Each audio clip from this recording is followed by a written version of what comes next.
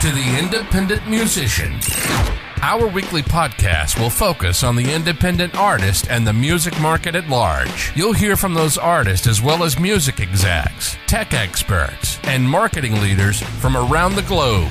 We'll discuss what it takes to make it in the biz and how you can overcome obstacles as you progress your craft, all the while making it interesting and fun. Now, here's your host, Mark Skoda.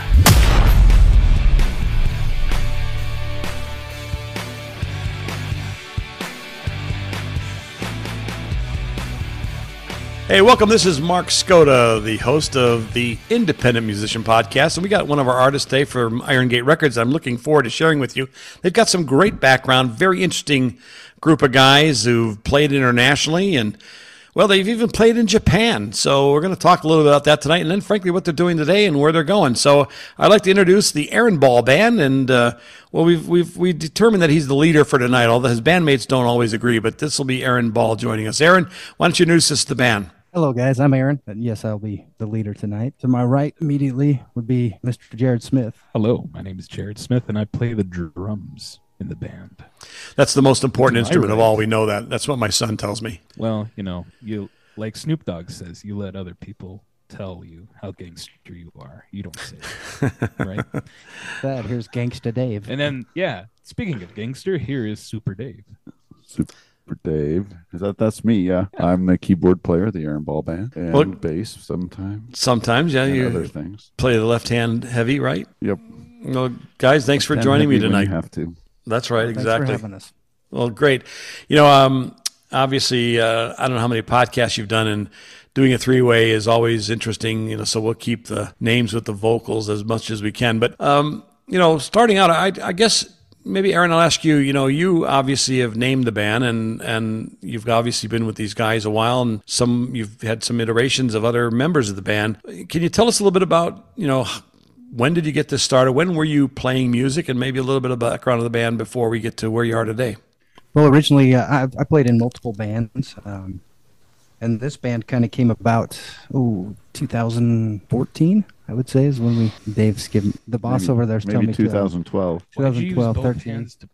So, yeah, anyway, the name was always an interesting thing. I've never played in a band with my own name attached to it. But it got to the point where different group of musicians, depending on where we're touring, where we're playing, we can go from anywhere from me doing a solo show to doing a duo with David and myself, or a three-piece as we've got sitting here tonight. The last show we did, I think we had 7 people on stage with us. Oh, very cool. Part of the name goes along with just the one consistency thing is that someone has to own it. And if you have a band name, there's kind of expectations with that. And there's kind of a story I have with that too. So how long have Dave and Jared been with you then? Since obviously I think David corrected you, and it's 2012. So how long have David and Jared been with you? David, obviously, I think you've been from the beginning. Is that right? Well, I was there in 2012, and I think it had just changed kind of from its previous Aaron Ball Band, from its previous conception into the Aaron Ball Band right about 2012. Cool. That's and why Jared, Dave's the leader of the band.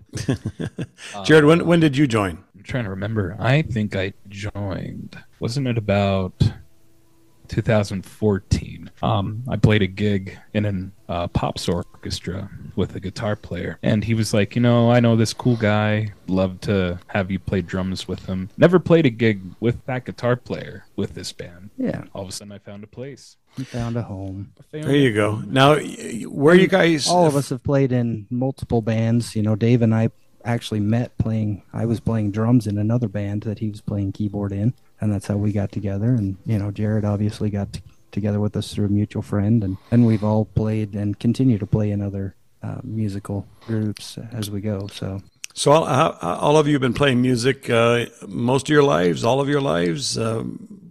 Aaron, how long have you been in the music side of the things before? I mean, I know you probably have a day job too, as most artists do, but how long have you been playing? Well, I started playing like drums in the junior high in the band class.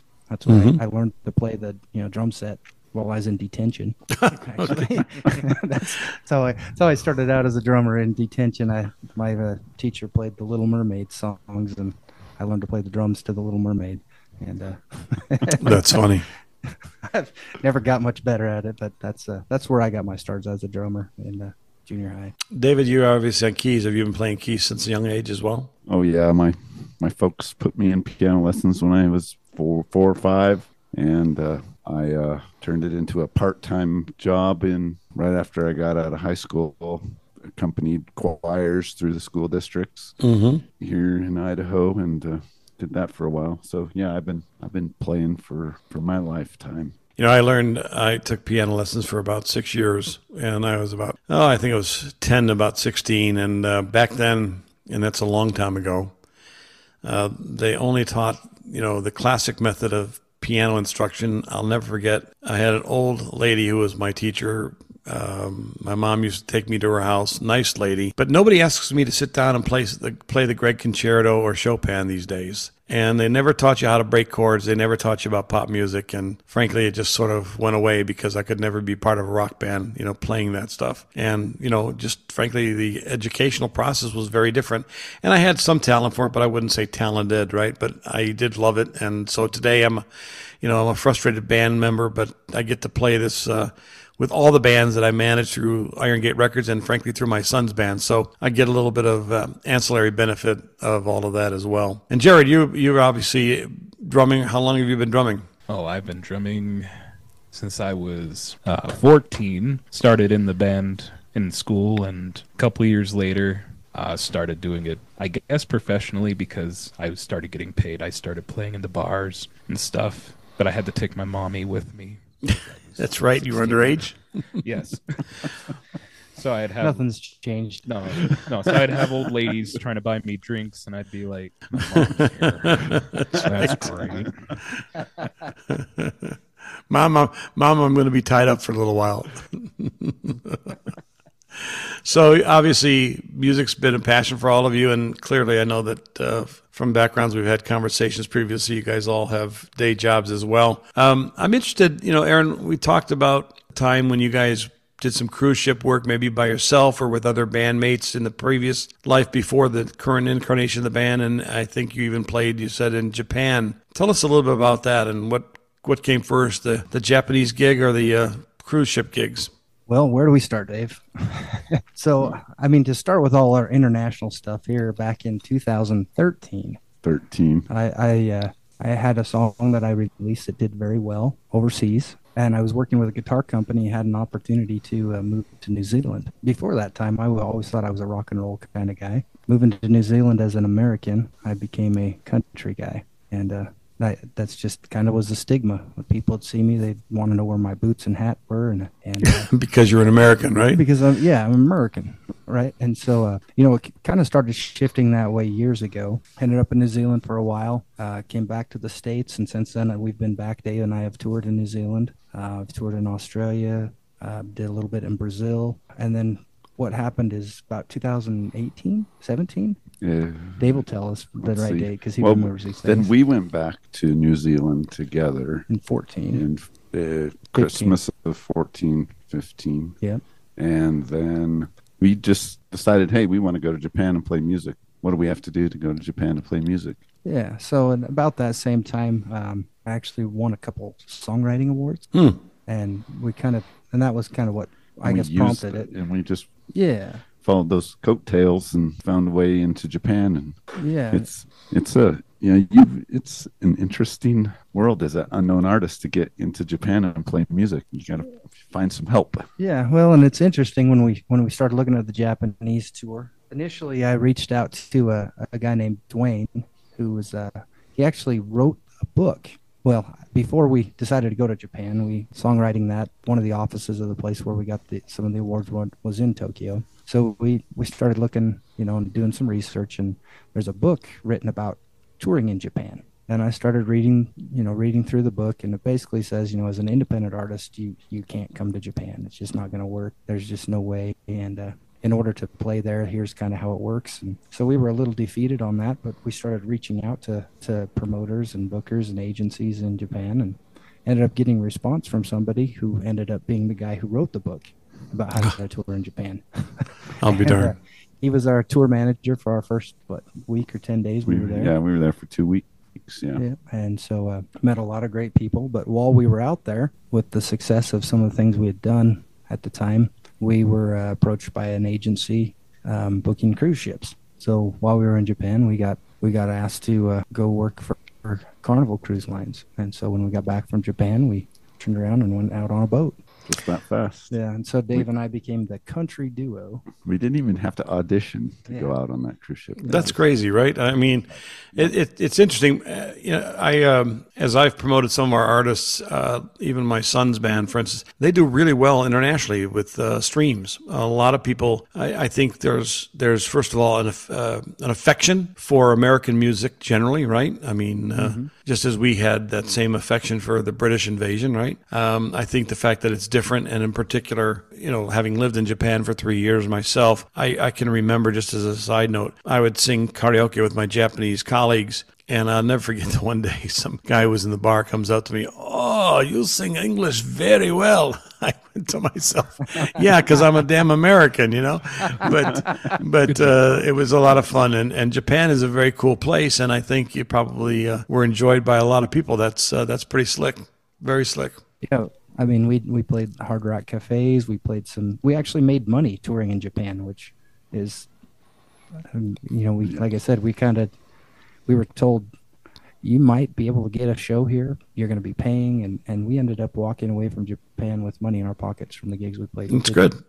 Well, the Japanese people, will pay. I think that's the other reality. They're not sort of trying to get everything for nothing. They understand the cost and the value of talent, et cetera, because as a country, as you know, they are about the visual arts and in particular, the cultural elements. And of course, music is part of that. So I'm glad to hear you had that kind of experience. How about the cruise ship gig, right? I mean, I've heard, that can be really a beatdown because you're on shows all day long, possibly, 7 days a week until you're in port. Tell us a little bit about that experience. It'd be kind of interesting to hear. Well, that's about right. We played, when we first were asked to go out on the ship, we sent a copy of our current set list of covers. We play a lot of original music normally, but we sent out a set list of covers and thought, okay, that if they want us, they'll book us with the covers that we currently play.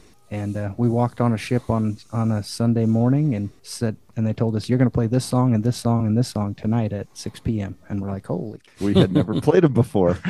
And so our song list expanded from, maybe 100 covers ish to about 300 in about a week's time. Oh my gosh.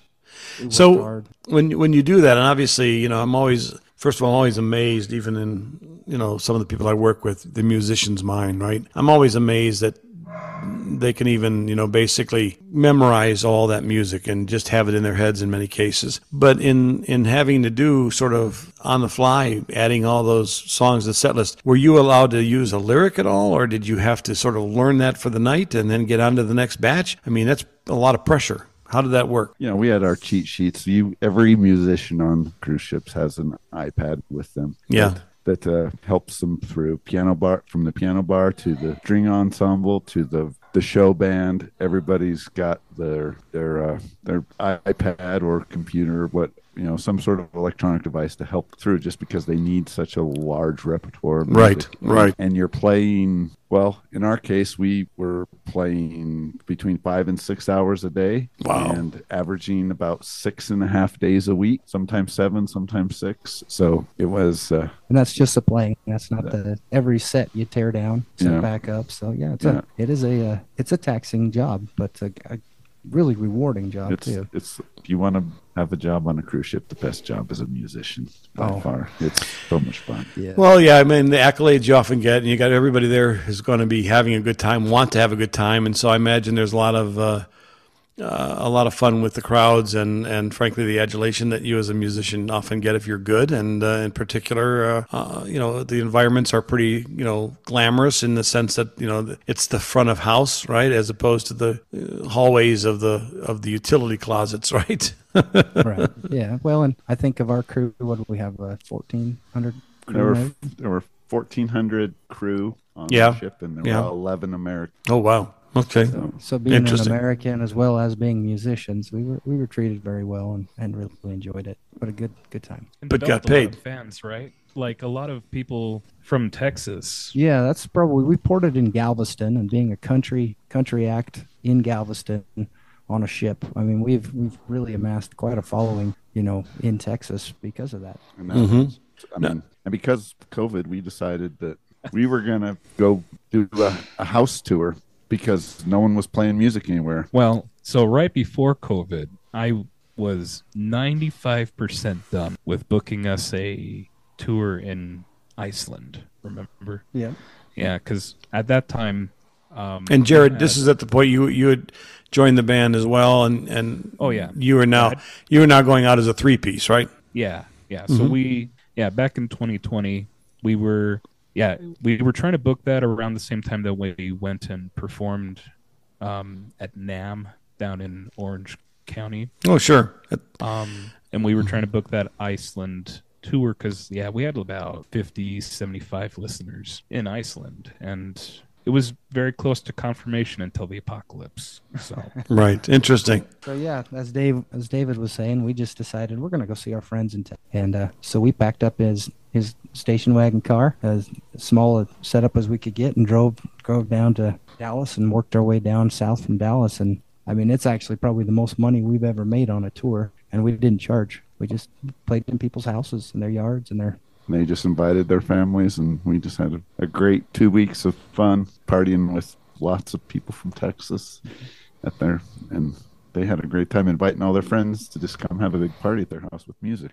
Yeah, because everybody was sort of locked down, and Yep. Oh, and it wasn't a lot of fun. I mean, we had, here in Nashville at the time, it was also pretty much closed down. But some of my guys, including my son's band, was playing down in. They were playing, I should say, down in Maury County, which is south of us here, and they were open the whole time. And so, people didn't put up with that whole closed down thing and masking and all that nonsense. And frankly, it was a lot of fun. So you played where you could play, and you got out when you could get out, and that was obviously what you guys did as well. I mean, if you love music, whether you're playing for one person or 1,000 people, you play your best because you never know who's there, and you never know who they're going to tell, and you never know how you build the next fan relationship, right? Right. And the one thing that I think we're proud of as a band is that the places we are regulars, our places that we tour and play, they're our family. These people go from being fans to being family, and we're close with them. And that's, it's all about that personal relationship and connection. And I mean, that's why we play music in the first place. And Right.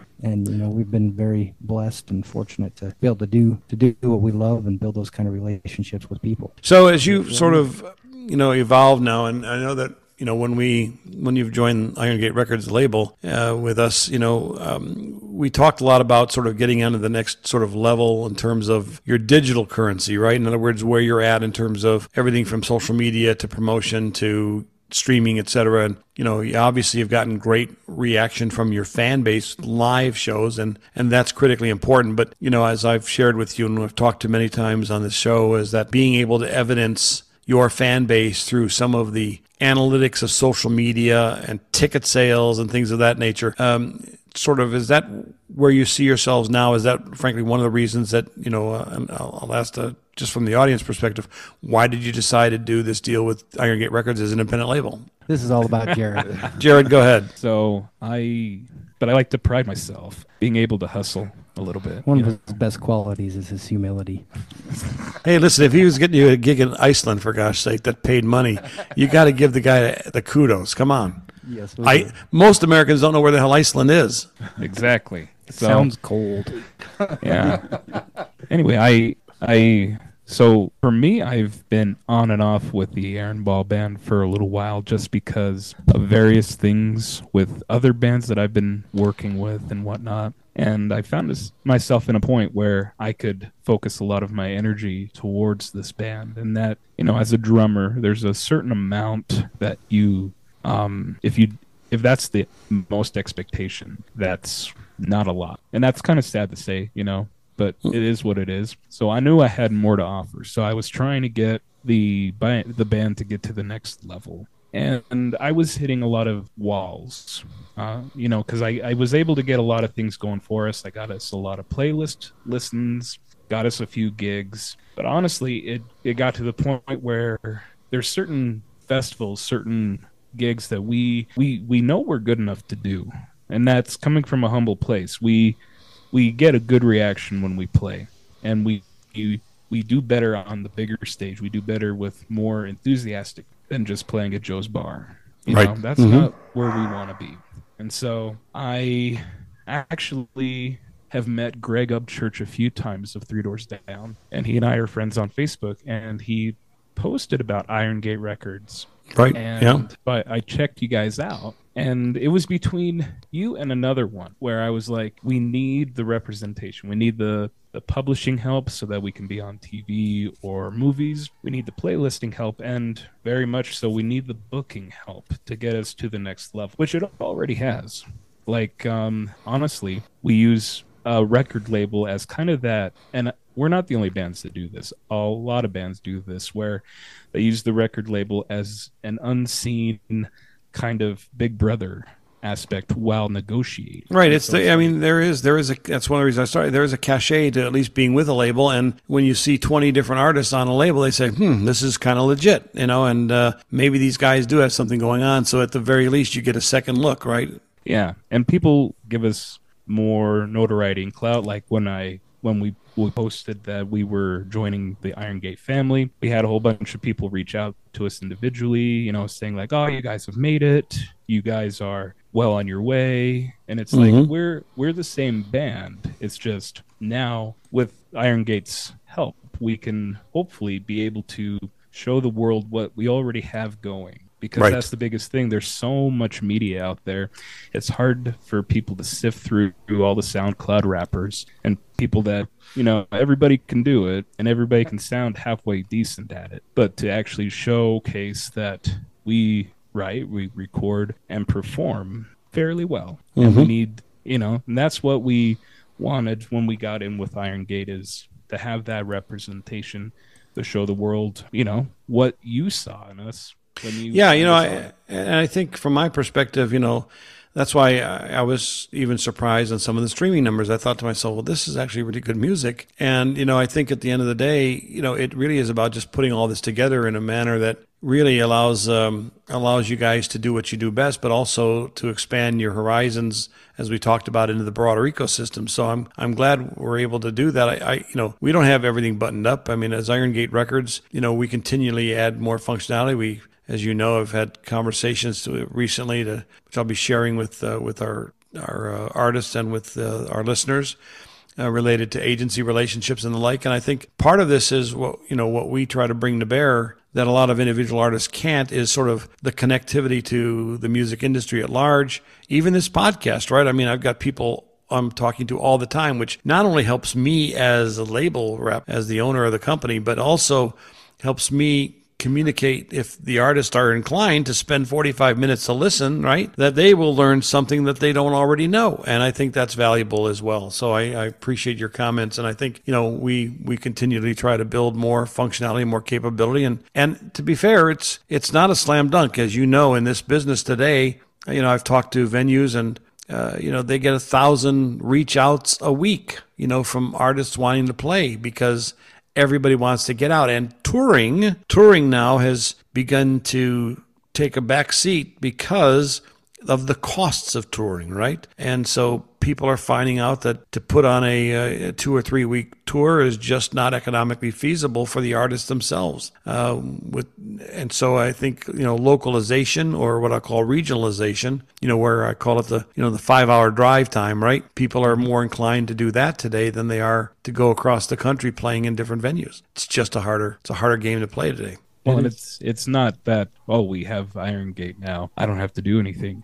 I work harder now because I don't want you to do what we already have. The way that we want the label to work with us, and most artists should, I think, is a helpmeet to be able to fill in the gaps that we, with our years of experience with, different venues, different connections that we have, those are exhausted at a point, and we just need, just because we have the label, we're still working hard. Right, exactly. I think that's important because the label, first of all, doesn't do everything all the time. And secondly, our economic model is one that, affiliates with the artist and assists the artist, but doesn't do everything for the artist. It's one, we can't keep pricing where it is if we do that. And two, it doesn't allow the artist to grow in understanding their own business. You're a brand as well as a band, and you have to be treating it as a business so that that you make money.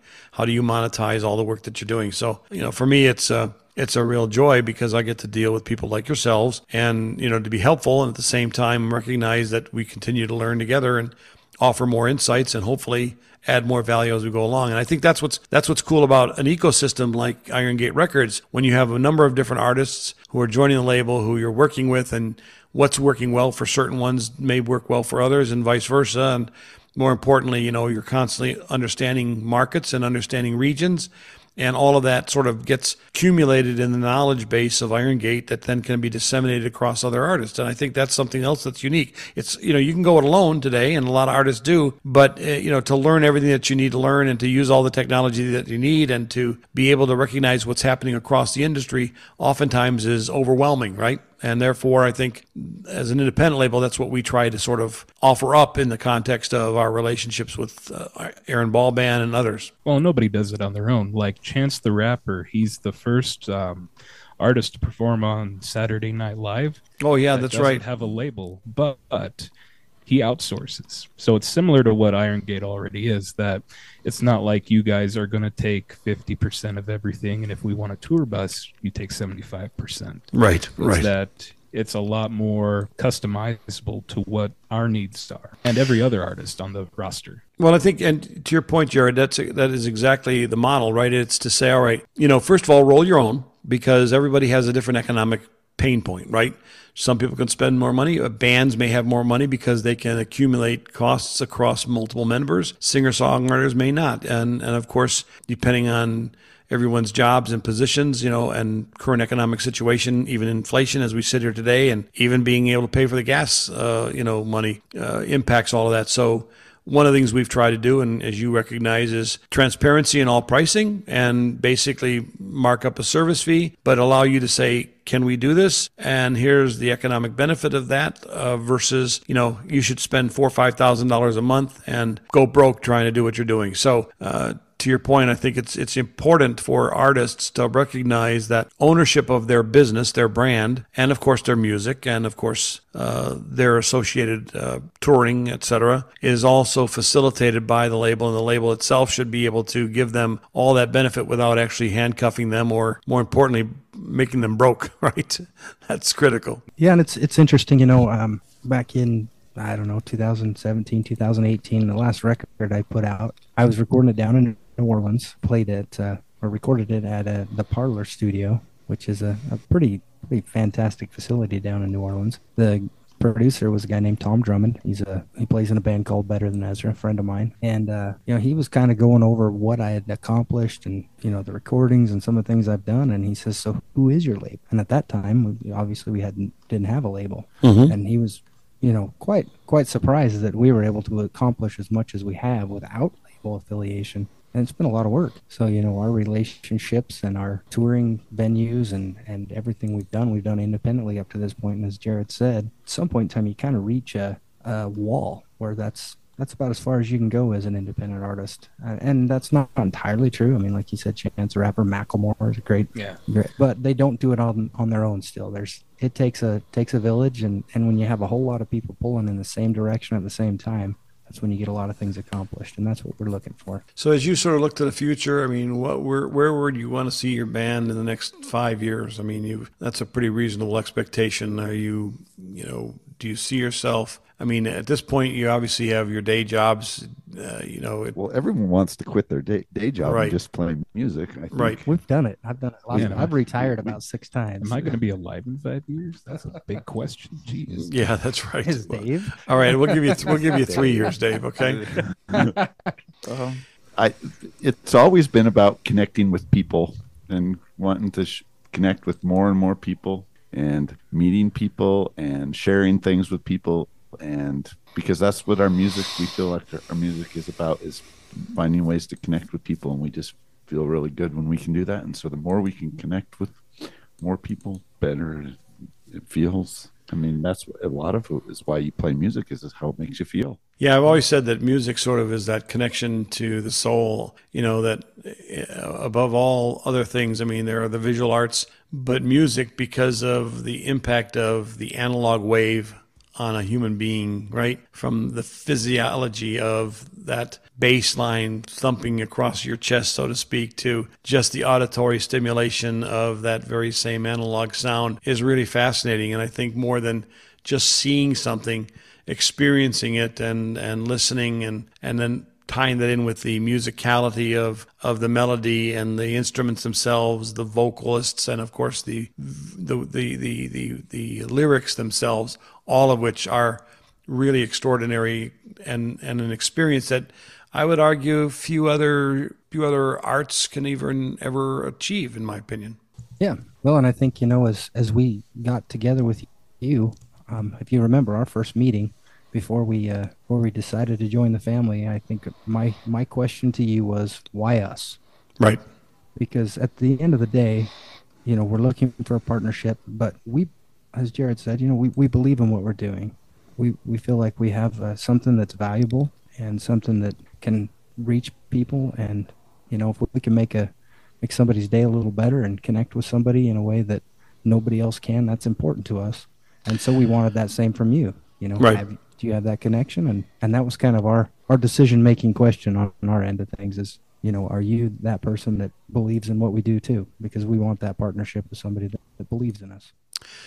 So I want to turn to your music for a moment, because obviously one of the things that I've enjoyed in this current release of New Strings, the EP you just released on October 17th, I would encourage everybody to get out there to all your streaming platforms and, frankly, to give a listen to Aaron's band and the music that they're putting out there now. And we're going to be doing some playlist work and some additional promotion with the release here. It's sort of been an effort to go through and analyze, but I want to play one of the songs here, because I would like you to tell me and tell the audience, frankly, sort of what's your favorite of the 6 songs that came out on the New Strings EP. And by the way, again, it's at Spotify under Aaron Ball Band, and please definitely check that out. It's actually under Aaron Ball is the artist name, because as Aaron knows, you've got to sort of specify who gets identified in Spotify. So, obviously there's 6 great songs, and I think, I would not classify this as pure country. I think there's a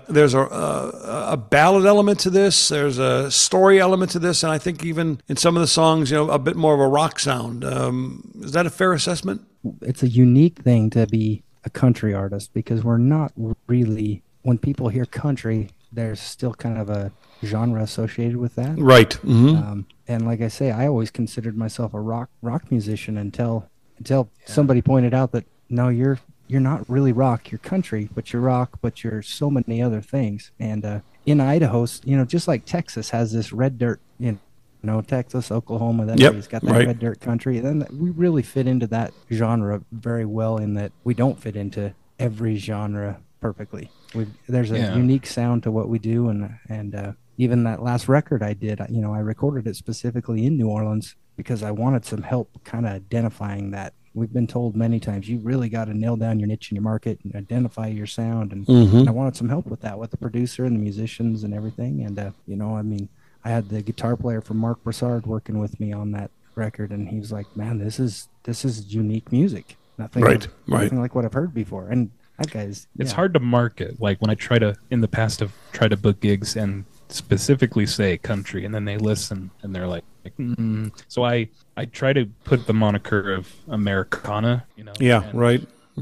It's a hard. It's really not a. It's a unique sound. We talk about Rocky Mountain music. It's not really. There's not that one genre label that works. Honestly, right. We've spent hours in the band van driving from here to there trying to identify ourselves. Mm-hmm. And how do we identify it, David? But it's a good thing though, because literally today I was on the phone with the Edmonton Folk Festival, and they liked what they heard, and are we folk? I don't know that we would go that far, but they seem to like what we have, so it's diverse enough that we can go to different markets. I want to play. I do want to play one of the songs on the show here for the audience to hear, and so you get to pick of the 6 songs on New Strings. The EP is New Strings, available on all the streaming platforms under Aaron Ball. What do you want to hear tonight? What do you want to share with the audience tonight? I vote for Damascus, but you guys... Damascus? Okay. Yeah. All right, we can do Damascus. Mark's calling the shots. Oh, yeah. I like it. Mark's the leader of the band tonight. I'm the leader of the band for the moment. The Mark Ball Band. So we're going to play here the Aaron Ball Band's new release on their EP, New Strings, Damascus, and we'll give it a listen here and come right back to you.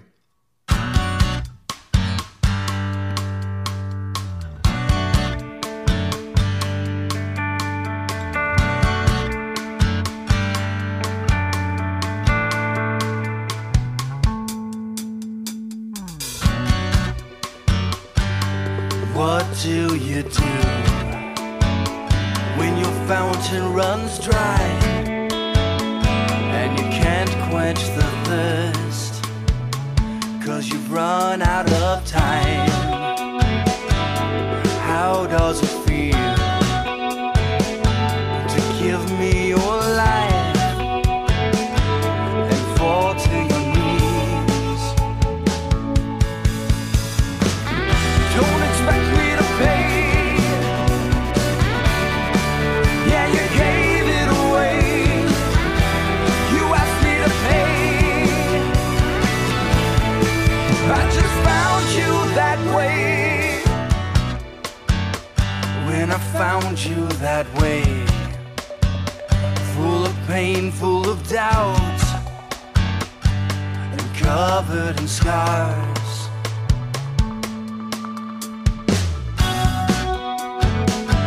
Tell me, does it hurt when you kick at the pricks?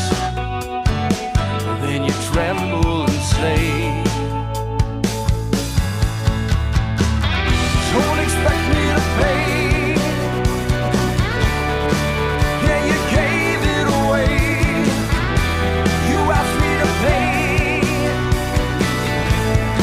I just found you that way.